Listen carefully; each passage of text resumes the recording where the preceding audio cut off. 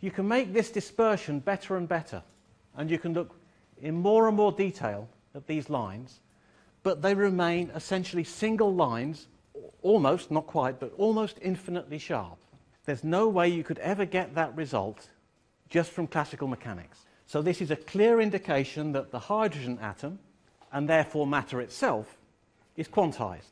These sharp lines, according to the Bohr picture of the atom, can be viewed as transitions between different allowed energy levels of the atom. So this concept of allowed energy levels, which is absolutely fundamental to spectroscopy, was something that came about because of the observations associated with this spectrum of the hydrogen atom. And in fact, this picture of the atom, the Bohr atom, was put together, unsurprisingly, by someone called Bohr. And what Bohr assumed was that if you've got a wavelength associated with light and a wavelength associated with the particle, then it must be just oscillating in a wave-like fashion as it goes round. And Bohr said that for that to be appropriate, when the wave gets round to this end, say it starts there, and then it goes up and down, all the way round, it must join up again when it gets back to here, because it has to be a complete wave going all the way round. And that means that only certain radii would give you that result. So he said that those were the allowed energy levels, and all the ones in between, all the possible energies in between, were forbidden. And that's where the quantization of this atom came about. We have a series of energy levels starting from n is equal to 1.